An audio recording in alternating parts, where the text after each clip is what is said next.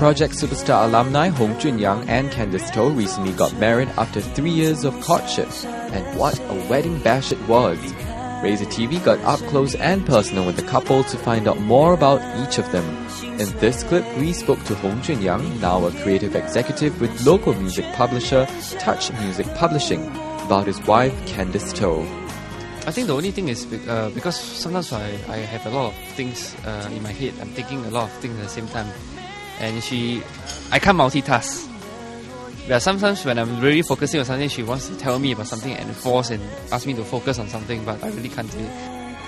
And despite all that, Junyang loves her for her kind heart. What I think I love most about her is she has a big heart. I think, yeah, she has a big heart to everything.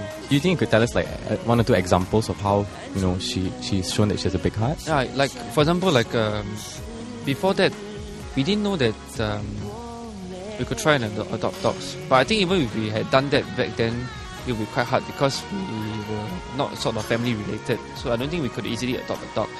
But secondly, I think when I got to know her after we know we got a dog, then we like try to try to help out some like SPCA at times. Like we had some extra dog food and milk and bring it there.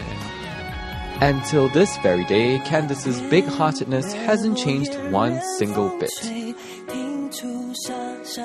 When I first met her, I thought this girl was really elegant, beautiful, and I think this girl really has some sort of special charisma. Yeah, but I think this girl is really she was really very well mannered and very polite, and she was really very nice to all her friends.